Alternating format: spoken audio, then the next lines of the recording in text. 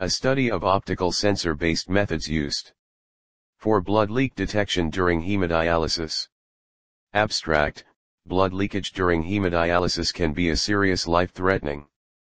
Venous needle dislodgement can cause a high risk of blood leakage and can be fatal to patients. Intradialytic blood loss could result from conventional method of blood leak detection. The patient's entrance site ought to be noticeable consistently. It requires a superior, increasingly flexible, and effective method of location. A versatile and non-invasive approach of blood leak monitoring is by using photocells. This paper provides the comparative study of various approach used for blood leak detection using photocells or optical sensors. Keywords: venous needle dislodgement, VND, photocells, photointerrupter. Introduction. Venous needle dislodgement is an underreported life-threatening complication of hemodialysis 1. According to the American Nephrology Nurses Association VND survey reports, VND is a concerning issue for the nephrology nurses/staff and patients. VND can result in severe hemorrhage and can be fatal without rapid response. With blood pump speeds of 350 to 500 ml/min, VND can result in cardiovascular collapse immediately. Slower leaks of blood around partially dislodged venous needles can also result in significant blood loss. A diagrammatic representation of arteriovenous fistula is shown in Figure 1. Arterial or VND from the axis, separation of the venous or blood vessel line associations, femoral or central line dialysis catheter perforation, rupture of a dialysis membrane. Clinical findings include hypotension, loss of consciousness, and cardiac arrest. Fig. 1 diagrammatic representation of arteriovenous fistula. 2. Blood leakage in hemodialysis. If the blood pump is not stopped, either by activation of the protective system of the dialysis machine, or manually, the patient can bleed to death within minutes. 1. The Renal Association Patient Safety Project has identified that renal patients have been exposed to incidents and risks from failure of dialysis equipment or disposables, or from use error. Blood loss on hemodialysis, from venous needle dislodgement as shown in Fig. 1 are risks for potential fatal outcomes.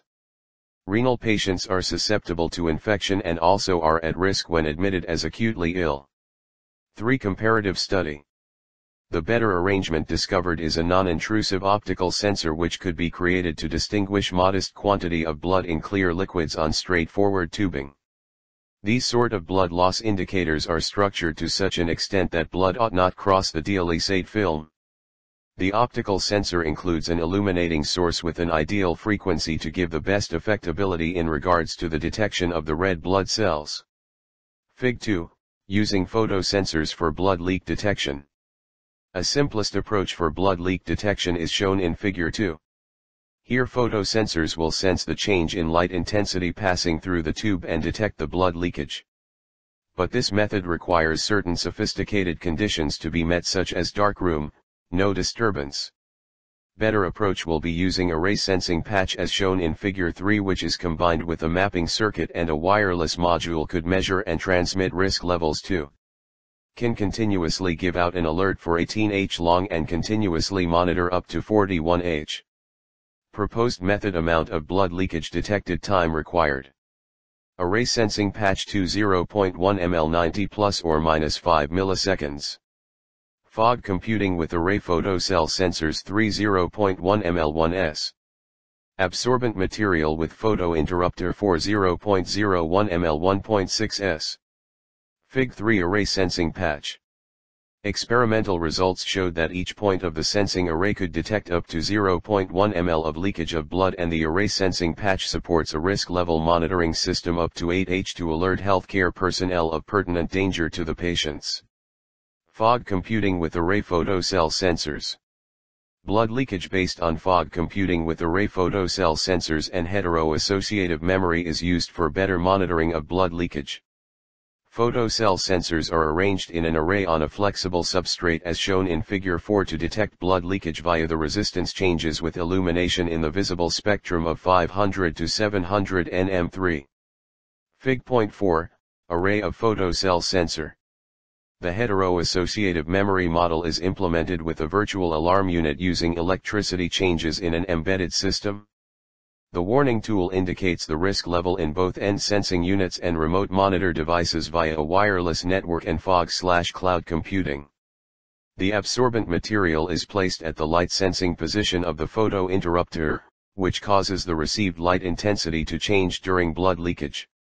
Once a blood leakage occurs, the absorbent material absorbs the blood due to the capillary action and triggers the alarm system. A warning light will also be activated, and a leakage occurrence is transmitted to the healthcare stations, alarming healthcare workers via the Bluetooth wireless.